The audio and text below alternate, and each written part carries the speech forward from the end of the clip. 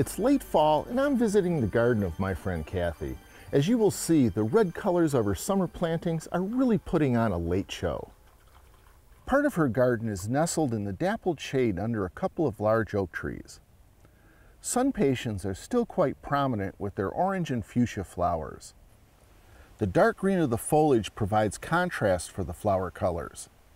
While developed for compact growing in the full sun, in the shade, these plants develop more open and loose growth. One of the stars of the late fall garden has to be the golden delicious pineapple sage.